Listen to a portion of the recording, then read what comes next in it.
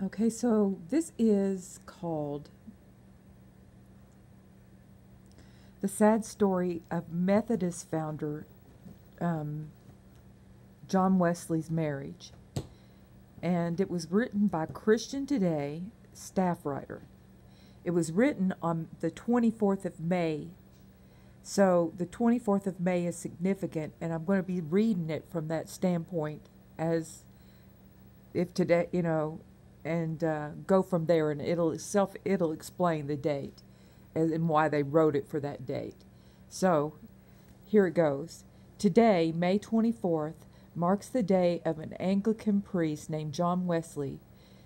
He had a spiritual experience that changed his life and arguably transformed the church. It's a truly heartwarming day that celebrates the power of conversion and Wesley's fervent Methodist legacy. But many people don't know a more somber side of Wesley's life, his tense and allegedly violent relationship with his wife.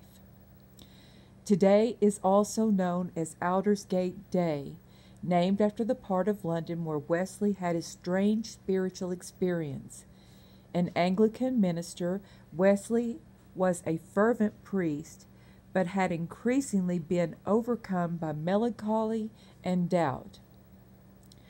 On the morning of May 24th, 1738, he opened his Bible to read the words, "There are given unto us exceeding great and precious promises, even that ye should be partakers of the divine nature." Later that day he attended a church service in Aldersgate, where he heard a reading from Reformer Martin Luther's preface to the Epistle to the Romans. Then in Wesley's words, while he was describing the change which God works in the heart through faith in Christ, I felt my heart strangely warmed.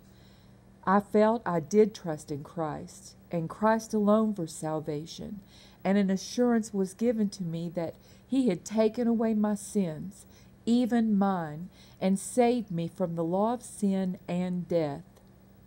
Inspired with assurance, John went on with his brother Charles to pioneer the radical movement of Methodism, spreading evangelical revival across the country and the world.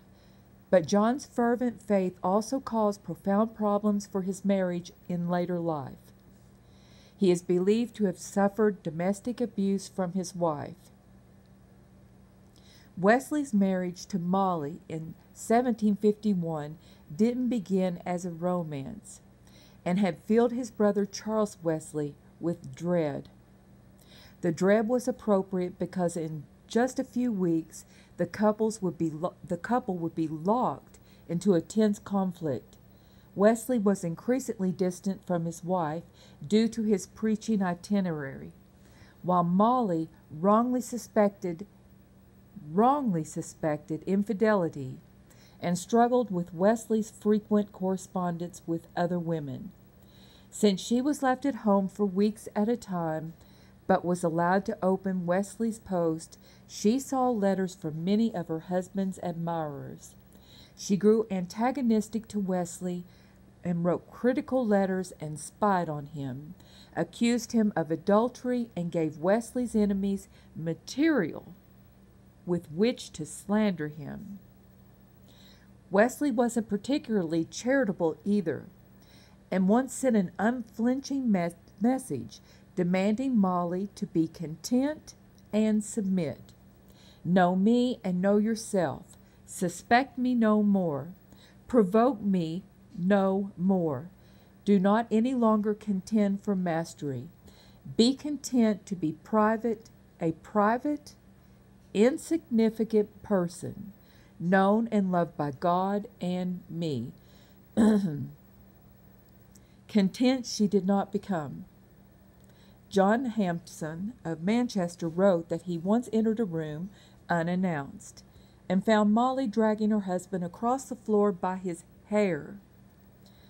But John could be violent with her with his words, once writing, "If you were buried just now, or if you had never lived, what loss would it be to the cause of God? What loss would it be to the cause of God?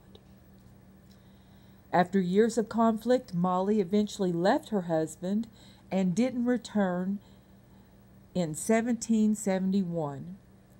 Wesley famously wrote in his journal, in his only comment on his marriage, "I did not forsake her, I did not dismiss her, I did not recall her." It's a sad story that shows neither of the couple. Let me read this part again. It's a sad story that shows neither of the couple in a good light. It may be a shock that the preacher was the victim of domestic violence, but it might be argued that he was ambitious and unkind and hoping for a happy marriage and contented wife, when he was never at home and perhaps temperamentally unsuited for the marriage anyway. Wesley's marriage is a reminder that even spiritual heroes are vulnerable to profound personal unhappiness. Marriage is a serious matter, and as the liturgy reminds us, is not to be taken lightly. That's an interesting thing for all of us who have struggled with marriage matters. Even heroes of the faith who wrote hymns that are so beautiful. "Oh, for 1,000 tongues to sing praise to thee, O God," are words that John Wesley wrote. I mean, to think thoughts like that, to think that one tongue is not enough to praise God. He wanted to have 1,000 of them to praise God, you know, but yet suffered in his marriage in that way. And I think all of us have what Paul called